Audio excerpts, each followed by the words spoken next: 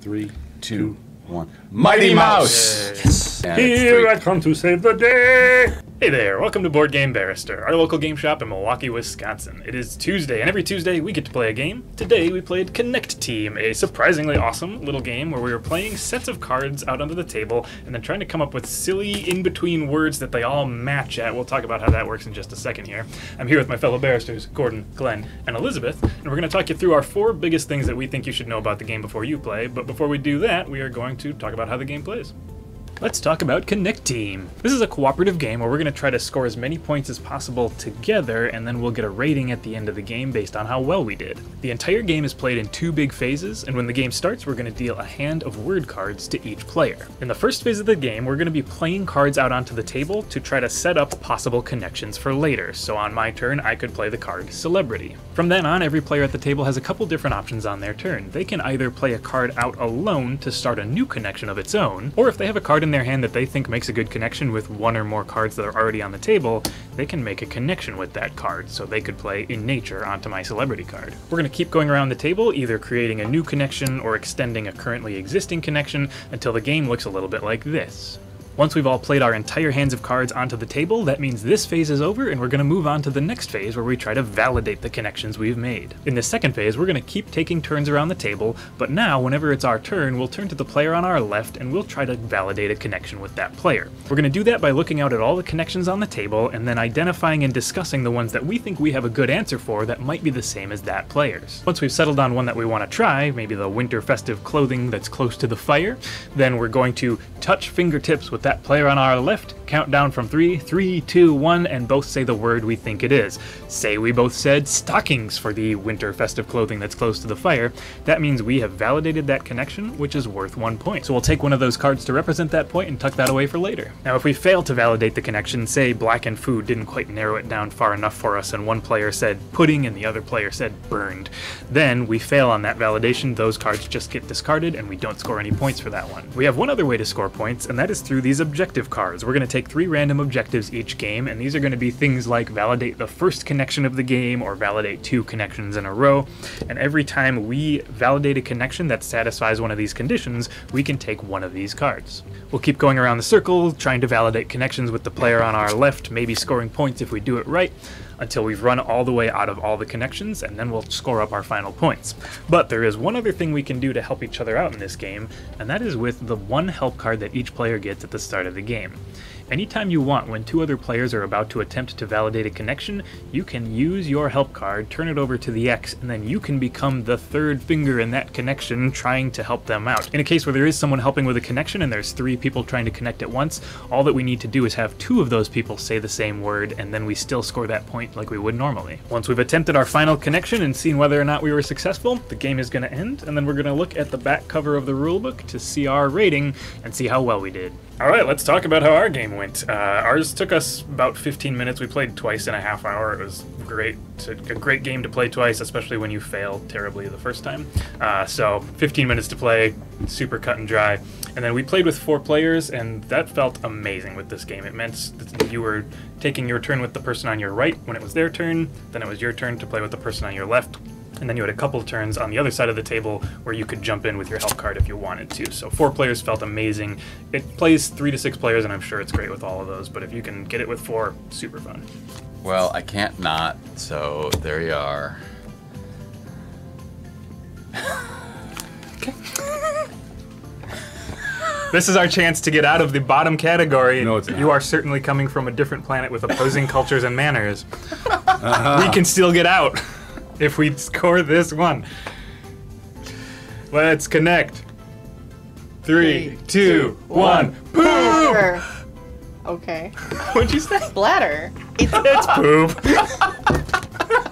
So one of the things I really like about Connec'Team is it's one of those what do these have in common games, which there's a great many of those out there.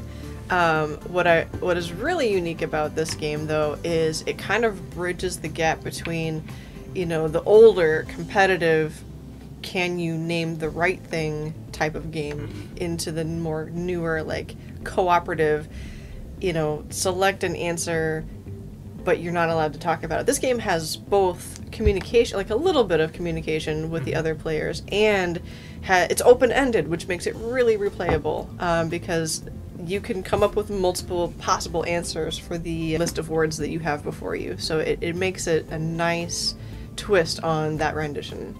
And not just that you have multiple options. It's even if you miss it, you weren't technically wrong. You just didn't get the connection. Sure. Yes? Yes? Yeah, sure. Okay. Summer Sharp at the beach? Yep. We're in. Okay. We're in it. 3, 2, 1. Shells! Sunglasses. Literally sharp versus figuratively sharp. Ah. Personally, I was really happy with how they divided the two phases of play. The entire game plays in one phase where we're putting cards on the table, and then one phase where we're making guesses at where the connections between those cards are, and then you're done. That's the entire game. But it's super cool. You spend about 5 minutes putting cards down on the table. You've got a hand of cards nobody else can see that whole time. Nobody's talking about the cards in their hand. You can make a little bit of like snarky jokes about the cards on the table, but there's like no communication or strategy involved in this part. You're just trying to get cards out on connections that you see and hoping someone else sees the same. But then we move into the second phase where we're actually trying to correctly identify those, and communication is totally essential in that part. This part, you open up and you start talking about, I've got one for this set, does anybody else have one for that? Cool, you want to connect on that later, we can do this one. And it becomes this really interesting strategy game where prior to that it was just kind of this game where you're laughing about the silly cards in your hand and then trying to find a good place to put them down on the table. Europe for kids. Well, I'm putting it here because I have an answer for that. Wow. Okay. Europe for kids on a mountain. I have one. Get for him. this, 'cause I have nothing for that. All right. All right. I have a great one for this. But you have nothing for this? I have nothing for that. This one I totally know. 3, You do. 2, I guess it's 1. too late. The Sound of Music! Something that I kind of thought was a non-issue until I played it is the objective cards. Having each game, we have 3 different objectives, and each of the objective cards gives you an extra point if you complete it. And that can be like connect on the first attempt of the game or connect on the last attempt of the game. And that, at first blush, I thought, you know, really, what's the point of this? But it gives just enough guidance, just enough structure to say, hey, you know what, like maybe we can connect on that one, but we're not going first. Mm-hmm. So we need to, someone else needs to take an attempt at that. I really appreciated that, and that little bit of guidance gave some focus to a little bit of that communication, a little bit of that table talk, and also gave a little bit of structure to the strategy of what you wanted to choose when. All right, the first one's got to be perfect, though. No pressure. Yep. 3, 2, 1. John Deere. Oh, okay, thank God. I really like these cards here. This is the kind of, you jump in when it's not your turn, because it's, Gordon and Andy have a really good answer, they think, but I also think I have a really good answer. And it kind of increases our odds of getting it right, because now we've got 3 people in on it. And sometimes that also plays into an objective card where we can get that bonus point because 3 of us got in. Mm-hmm. But it can give you that just a little bit extra when they think they have a good connection, but they both have great answers, but they're not the same. Yeah. And then odds are I might match one of them. All right, here we go. So. Ooh, 3-way. Yep. 3, 2, 1. James Bond. Yes. Boom. Yes. Can I also just say that structurally this could have been the exact same game as it is, but you didn't have to touch fingertips to one another. But the fact that they put a rule in where you have to touch fingertips, I'm going to remember that I played this game, and it's the game where you touch fingertips. So good on you guys for adding a weird little rule like that just to add that extra little memorability. All right, well, I think that about does it for our quick takeaways from our first couple of games of Connec'Team. We had a great time with it, and we hope you had a fun time watching. If you want to see more videos like this one, we post them every single week. You can hit that subscribe button. Otherwise, comment, like, all that good stuff, and we'll see you next week when we come on back. Thanks for watching.